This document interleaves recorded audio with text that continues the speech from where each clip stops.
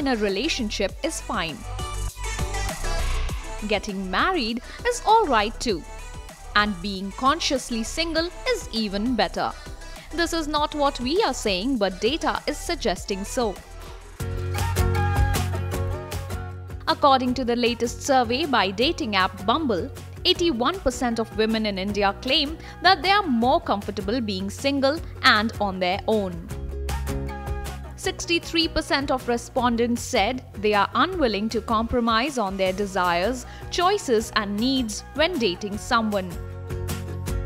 And 83% of women said that they are happy to wait till they meet someone they want to be with. Samarpita Samadar, India Communications Director Bumble, said that the consciously single trend shows that more women are being intentional in how and who they want to date.